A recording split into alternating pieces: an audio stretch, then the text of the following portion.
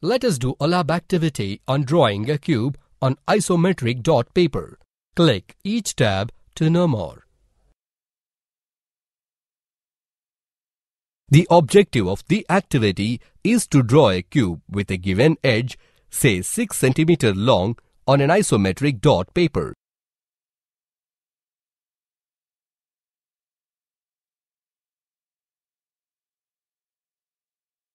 The materials required for this activity are isometric dot paper, ruler, sketch pens.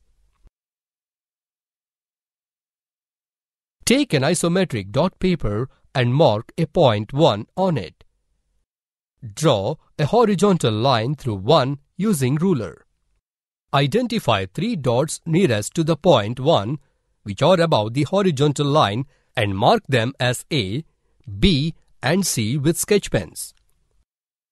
Now, from point 1, move 7 dots along C and mark the 7th dot as 2.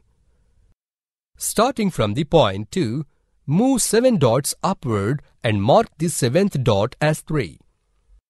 Starting from the point 1, move 7 dots along B and mark the 7th dot as 4. Starting from the point 1, move 7 dots along A and mark the 7th dot as 5. Starting from the point 5, move 7 dots in the upward direction and mark the 7th dot as 6. Join the points 6, 4 and 3, 4. Starting from point 3, move 7 dots in the directions parallel to the point 6, 4. Mark the 7th dot as 7. Join the point 6, 7.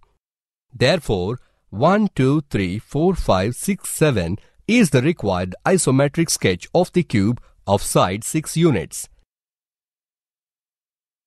We can observe that the cube is drawn on an isometric dot paper taking 6 units.